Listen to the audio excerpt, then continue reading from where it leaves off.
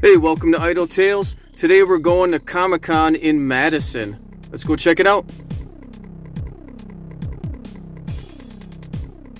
Going on to $16.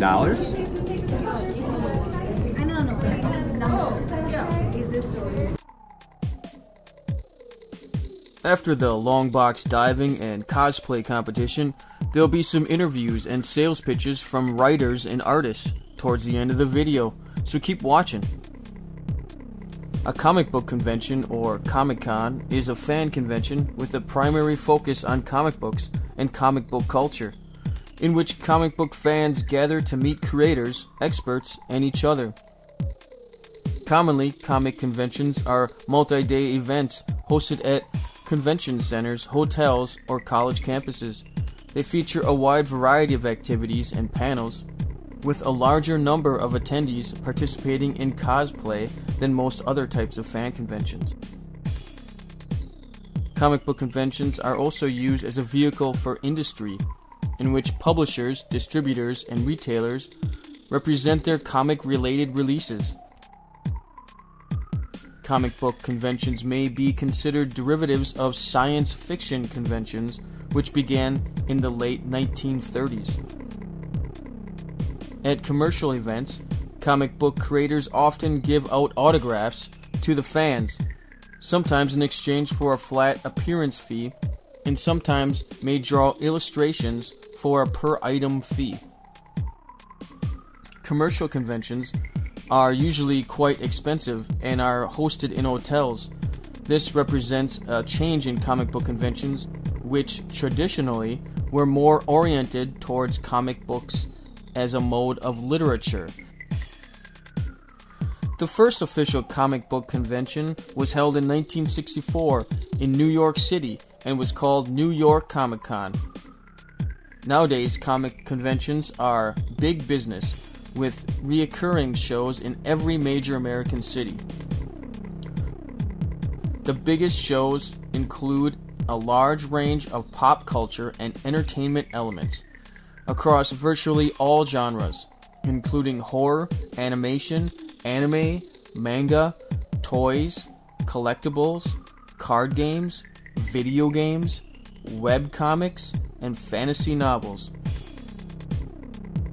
Internationally, the world's largest comic book convention in terms of attendees is Japan's Comic-Con, which boasts an annual attendance of over 500,000 people. Comic book conventions increased dramatically in the 1970s, with many of the large conventions of the modern era being established during the decade. In the early 1970s, conventions sprang up in almost every major American city, as well as London with Comic Mart, a bi-monthly trade show which ran regularly until the mid-1980s.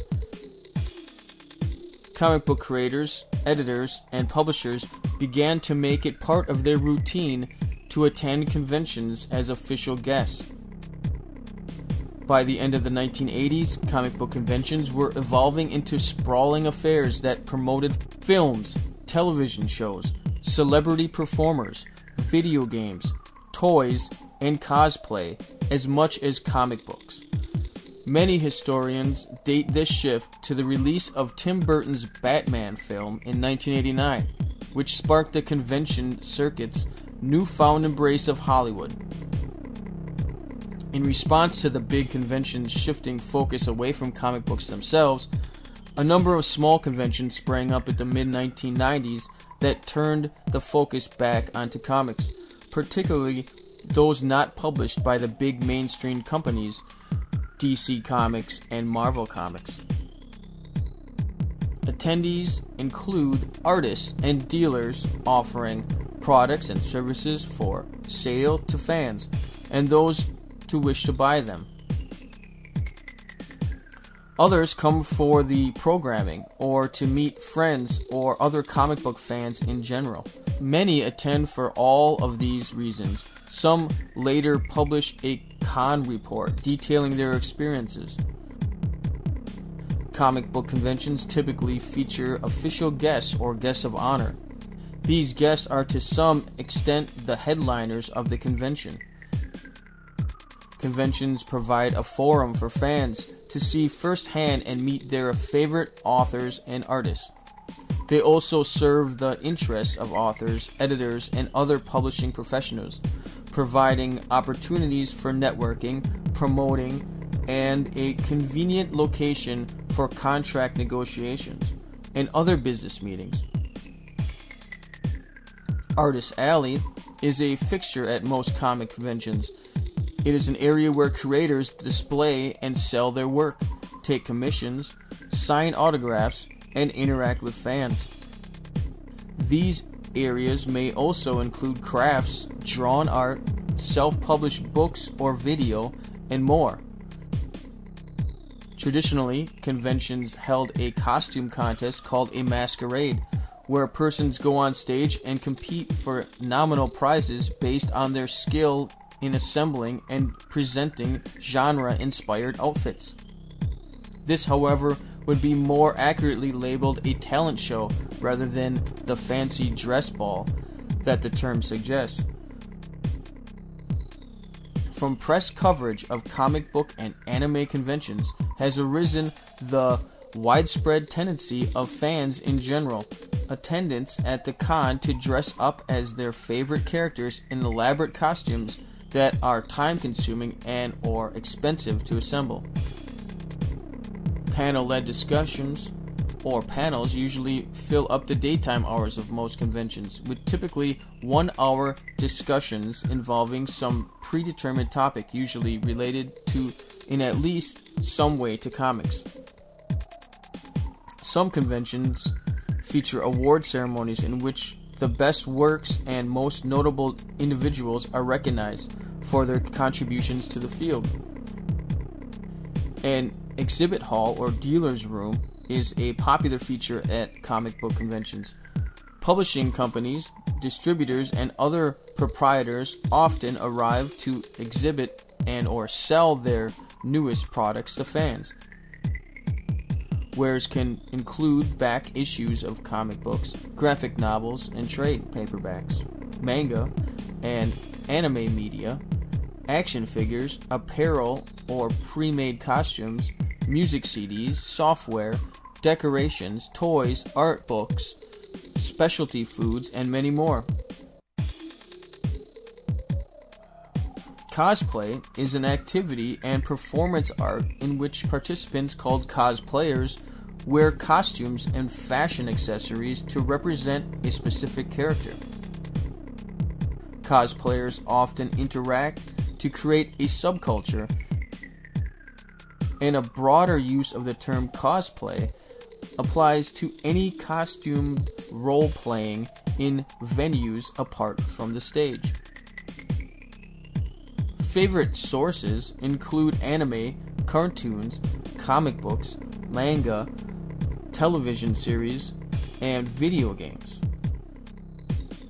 The term is composed of the two aforementioned counterparts, costume and role-playing. Cosplay costumes vary greatly and can range from simple themed clothing to highly detailed costumes. It is generally considered different from Halloween and Mardi Gras costume wear, as the intention is to replicate a specific character rather than to reflect the culture and symbolism of a holiday event.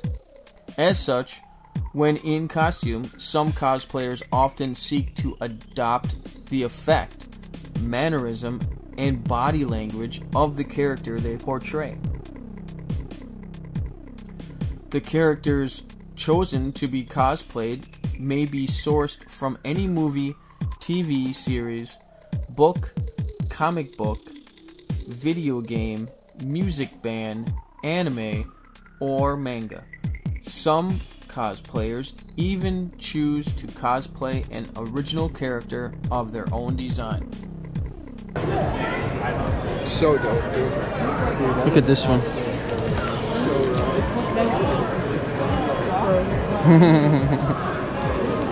$130. $130 for that one, yeah. Here, this is better though. Cheerleaders from Hell. This is a variant cover of number 21, and it's 800.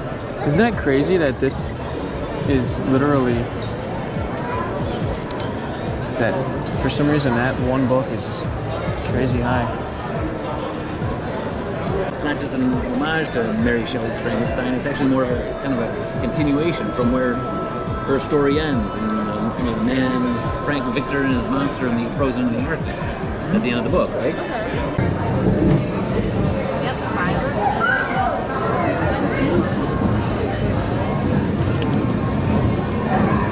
Oh, that's why. I have the newsstand edition, which is worth a lot. And why is this? Yeah, this is all. Oh, it's got scuffed edges. Yeah, this one's got the edges all messed up. Still, not too bad of a price. Oh, it's perfect. Got any questions about anything, let us know. And I got my newest invention here that I'm still working on the video. And This is a piano that when you make a mistake, it shocks you. I mean me, as the one playing it. And I actually have a little keyboard set up. Can we make a Dance Dance Revolution with that? Yeah, you probably could, but I feel like that'd be really injury prone when your leg buckles suddenly and you smack your head. Then I guess you need to get really good at the game. Yeah. High stakes. Yeah, exactly. High. Brand new superhero, Yeah, Burrito Supreme. I saw it on the list. You guys were gonna. I was looking through who was all gonna be here. Awesome. Lives on a frozen food planet. His dog's a cocktail wiener. Best friend grabbed the ravioli. I like the cocktail. Can I look through this one here? Absolutely, yeah, of course. Yeah. Awesome. And then we have him giving homage to some of the other superheroes out there as well. Right. I like it. Because everything is better with burritos. I think that's a true statement. Everything can agree with.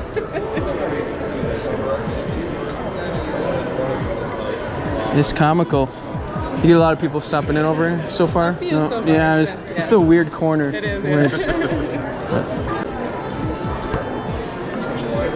who you guys distributing through? You got? Oh, it's brand new. Yeah. Self-published for now. Okay. Yeah. All right. You're just visiting like gone to a few conventions and different stuff? shows, yeah. Okay. All the pros, they asked the way to get the word out. So. Right. Conventions. Right. Are you a fan of Logging it superheroes from. as well? I'm gonna check this out. I'm checking everything out. Yeah, that's you know. great. So this is Ooh, so fine. close. This is Slavic mythology, so Polish and Ukrainian mythology meets epic fantasy. Right. Think like Percy Jackson meets The Witcher. You want Okay. to take a look at it? Yeah, sure. As a matter of fact. Okay. Just came out in December. This is our second volume to this book here, as a matter of fact. Very proud of that work. Nice. Thanks. What? Who are you? So I'm the writer. Okay. And I also do the lettering for the book. And then, so I'm Rich Perez down here. Right. So yeah, I wrote. So this is the original, this is the sequel, and then this is the follow-up to that. And Nice. then we're gonna have one more volume after that, hopefully next year. Can I tell you about my featured science fiction? Sure. That's At Fault. It's the first in a 5-book sci-fi saga that uses a globally diverse cast to walk us through the world of Earth after the melt that you see depicted here. It goes back and forth between timelines and characters while we're fighting tsunamis, fighting each other. We've got action, drama, romance, violence, all taking place in front of this crazy backdrop. Sure. How's it going? I'm good. How about you? Good, good. It's my own independent comic book. Oh, nice. It's a supernatural thriller called Spectrus and Sabania. Spectrus is the ghost of Cleopatra's top assassin living in the modern world, and Sabanian is her demon partner. The two of them are bound together by an ancient curse.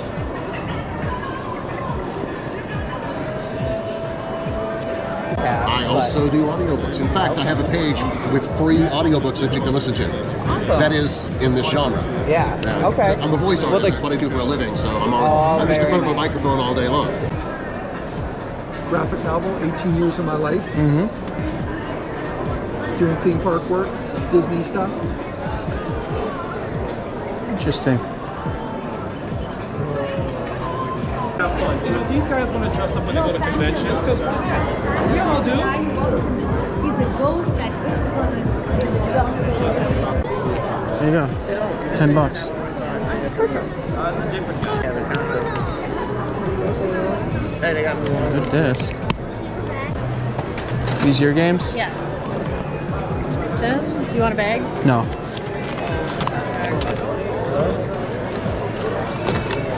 Kid. Thank you. Thanks. Thanks for watching Idle Tales. I'll see you next time.